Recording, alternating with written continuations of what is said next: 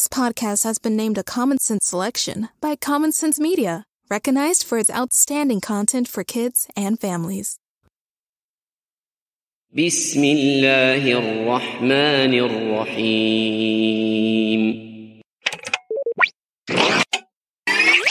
Assalamu alaikum. Welcome to Season 4 of Once Upon a Crescent, a Muslim Kids podcast. Dear kid listeners, these stories are just for you, written and produced by me, your author and narrator, Mrs. Hashmi. Let's switch on our imaginations with today's story. Today's story is called A Share of Sugar. In a small village, there lived 5 neighbors. They were part of a yearly food trade and did each other one huge favor. That favor was the sharing of foods that they raised or grew. Everyone received a fair share, the whole village knew. It was fair because they all had the same amount of land to till and toil. They all reaped the harvest of their strong will and top-notch soil. Of the 5 neighbors, one was in charge of preparing butter and storing milk and eggs. The second one grew vegetables and roots, while the third grew many types of grain. The 4th neighbor harvested fruit, and only one neighbor grew just sugar cane. In this small village, whether you were growing potatoes, carrots, and peas, or rice, barley, and wheat, one thing always remained. The neighbors distributed their goods so everyone could eat a balanced feast. A feast with a 4-course meal, some soup, salad, protein, and dessert. All were cooked and prepared with the food groups the neighbors brought forth. Each year, the neighbor with the sugarcane crop questioned his participation in this exchange. The sugar neighbor thought, "If I hadn't given away so much sugar, maybe I could have baked a cake with the flour and eggs I just obtained. Maybe I could have made a sugary syrup and enjoyed a candied apple with my remains. Perhaps a sweet potato pie with the extra sugar from my sugar canes. If I hadn't given away so much sugar, maybe I could have baked a cake with the flour and eggs I just obtained. Maybe I could have made a sugary syrup and enjoyed a candied apple with my remains. Perhaps a sweet potato pie with the extra sugar from my sugar cane. If I hadn't given away so much sugar, maybe I could have baked a cake with the flour and eggs I just obtained. Here is half of what I usually give. Hope that you all will make do and adjust your recipes too." The neighbors were puzzled and disappointed. This arrangement worked for everyone for years. Why did this sudden change in attitude appear? The sugar cane neighbor knew his sugar was super important to all the other recipes, so how could he just half his share? This all felt really unfair. But at last, the 4 neighbors made do. They adjusted their recipes and meals because using only half of the sugar was definitely something new. The breads, breakfast muffins, and treats were not quite the same, nor were they sweet. But they ate it anyway, thinking at least they have some sort of treat. The next year, during the yearly food exchange, the sugar neighbor left another note on his doorstep. It read, "Here is half of what I gave last year. Hope that you will all accept. I'm making new things for me and can't just hand out sugar for free." The note had an exclamation mark at the end, a frowny face deeply etched and penned, and an angry squiggly mark as a signature on the corner of the note, all bent. The neighbors shook their heads and stared at the sack. The sugar given had to be unpacked. They opened up the bag and dug in deep, but all that was given was barely a heap. The four neighbors sighed in despair. They distributed the sugar amongst themselves and squinted at their little share. Something had to be done, the four neighbors discussed. They felt cheated and robbed, and it was all so unjust. Their feasts were no longer balanced. Harvest Day was no longer exciting. When one member of the group just stops participating, then the entire group has to make up for it, and it's just really so frustrating. The neighbors decided to express their thoughts and feelings. Who knows? Maybe the sugar neighbor will change the way he sees things? So off they went to go have a chat. They stood there on their neighbor's welcome mat. There was no answer. "Assalamu alaikum, may we come in?" One neighbor called through the door, hoping for a sign to come in, but it was ignored. "I'll try," thought the next neighbor. "Assalamu alaikum wa rahmatullah, may we enter?" she announced behind a closed door. There was no reply except a faint snore.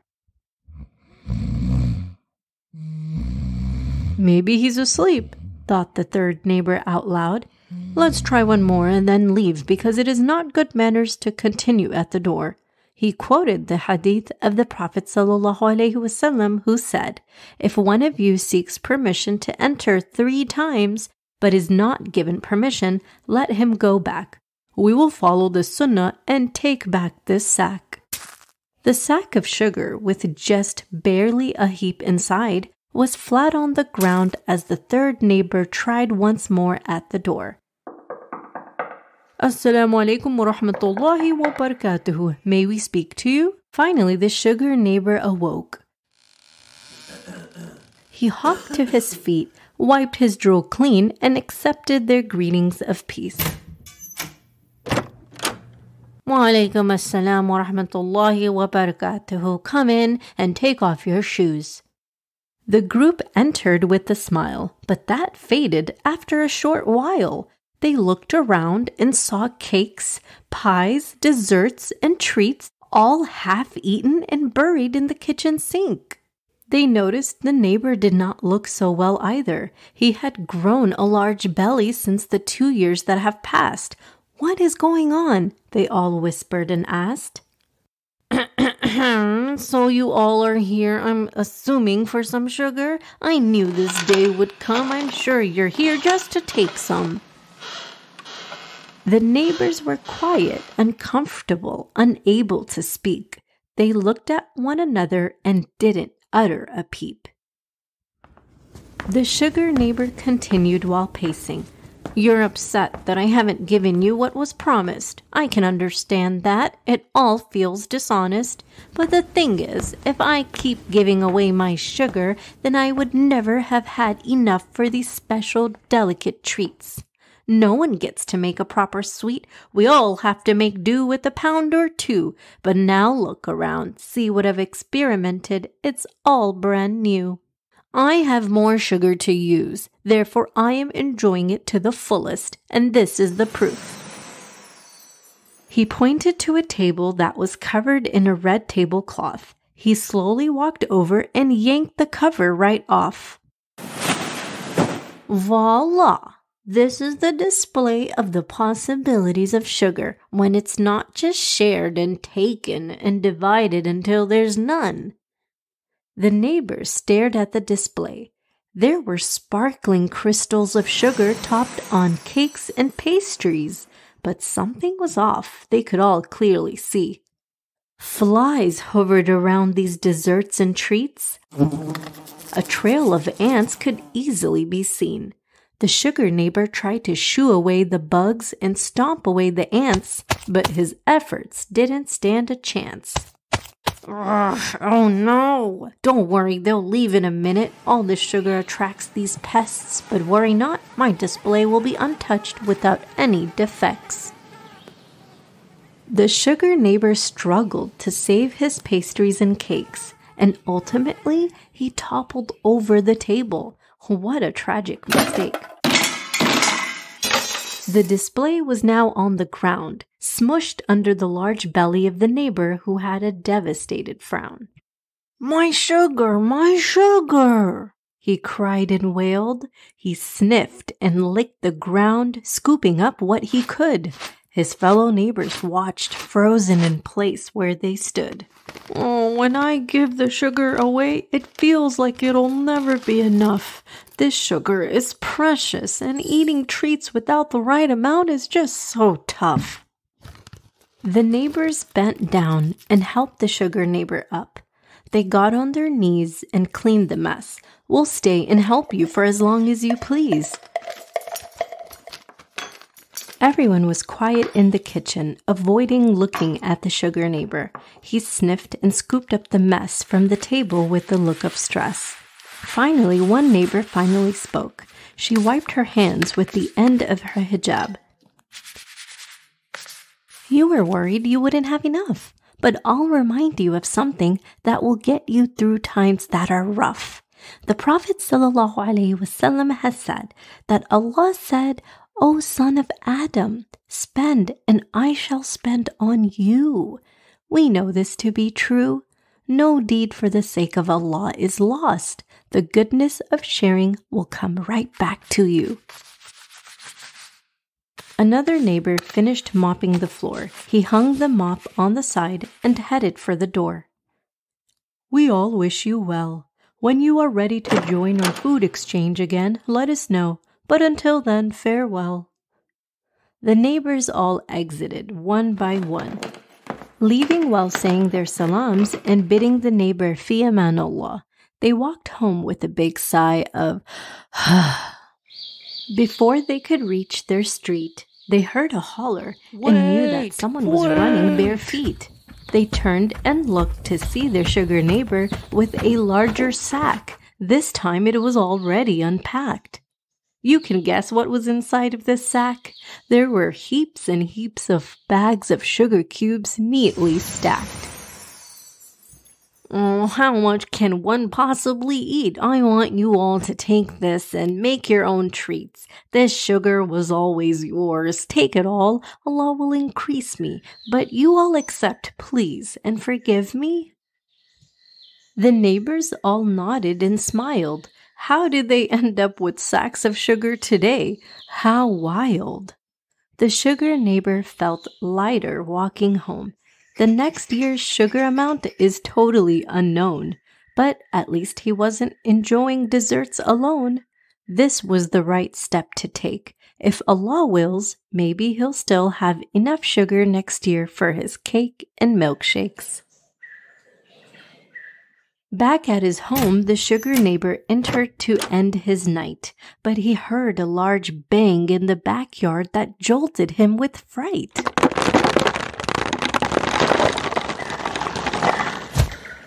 He peeked out the window and saw something had fell. It was a large honeycomb that dropped from the tree, oozing honey all on the ground the neighbor could see. The sugar neighbor ran out immediately with the jar in his hand. He scooped and collected this liquid sweetness, a rare kind of honey in its sugary uniqueness. He stared at this golden liquid treasure and whispered, "Alhamdulillah," knowing in his heart that this was Allah doing his part. This is the end of Season 4. But I will be back with more. I hope you all enjoyed this somewhat rhyming story about sharing. Before we leave, I just wanted to read out loud the review that I received from the editors of Common Sense Media. This is what they had to say. "A wonderful celebration of Muslim values and traditions tied into relatable stories for younger kids. This podcast offers a reflective space for Muslim families while also providing insight to non-Muslim listeners." Alhamdulillah for the recognition, but honestly, I just wanted to say that this could not have been possible without you guys. So thank you so much, dear kid listeners and dear parents who have been spreading the word and allowing this podcast to grow organically. Inshallah, there will be more to come soon. Thank you all for listening. Assalamu alaikum.